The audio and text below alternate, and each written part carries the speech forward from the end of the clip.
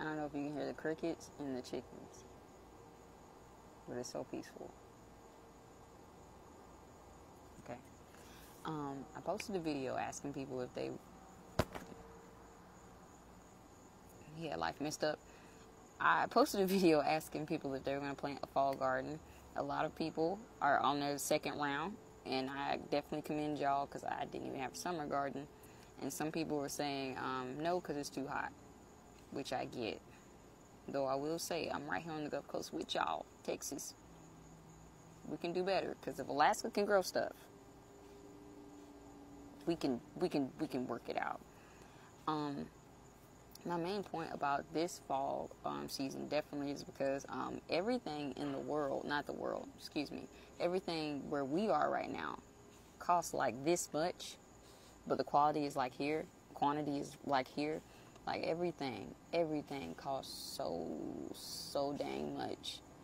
And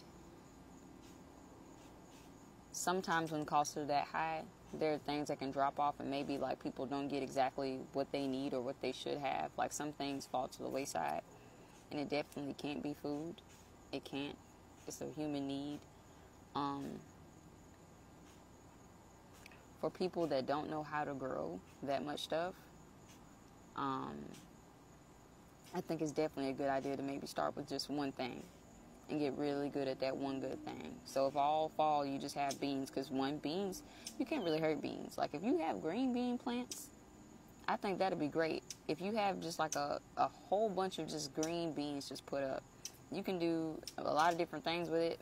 However, it'll be something stable and dependable for you that's always there. As far as cost, it really don't cost that much to garden. I think I bought some chicken wire for like $25. If me and everybody in my little crew would have went to Foozackley's, I would have spent more than $25 dang dollars. And I had to look at it that way. Like,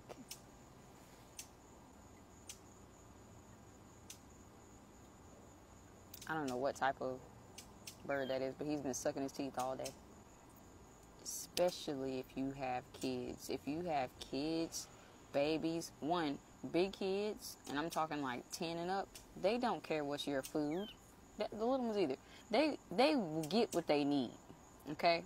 They will take it from you. And the little ones, you got to feed them, and if you got to worry about diapers and wipes and teething medication and stuff like that, everything just costs too much for people not to grow their own food right now. It just costs too dang much. It does. Gas, man, everything. And also the fact that sometimes we don't even know what our food comes from. We don't know what's been sprayed on it. We really don't know.